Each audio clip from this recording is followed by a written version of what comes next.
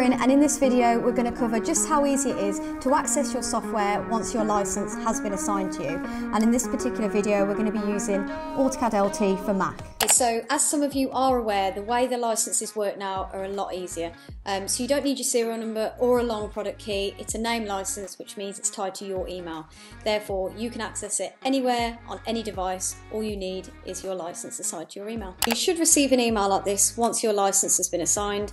Just remember to check your junk box or your spam box just in case it's gone in there. I'm going to click sign in. Okay, so this is my Autodesk login sign in page. This is the email address that's associated with my Autodesk account. Pop the password in and we sign in. So this is the new 2021 Autodesk interface when you sign in. I'm just going to click up here. So this is my Autodesk account now, and I'm going to go to AutoCAD LT. And here we can view the downloads. Right, so I'm going to click View Downloads.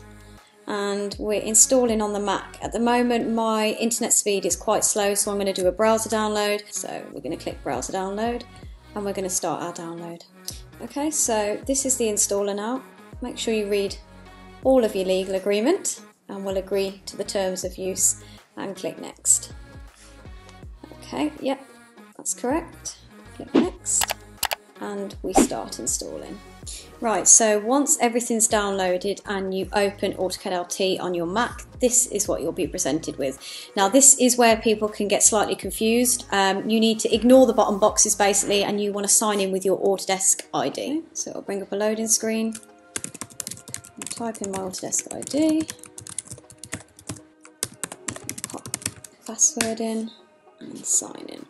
So here we have a list of all the drawings I've got. If I want to start a new drawing, open any files, explore sample drawings or continue working. Okay, so now we're done with that video. Hopefully it's explained to you a bit better how easy it is to install AutoCAD LT on your Mac. If you are still getting problems, however, please get in touch with our technical team. Other than that, subscribe to our channel.